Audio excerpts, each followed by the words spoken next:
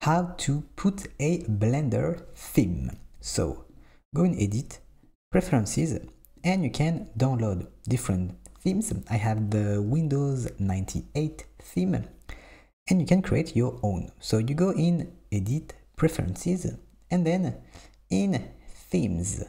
Then you can change everything, all the interface, all the 3D viewport, all the grids and everything. And you can install other themes. So you can Google. So you click install. I have my Blender Windows 98 theme. And then you get install theme. And then you see now my theme have the Windows 98.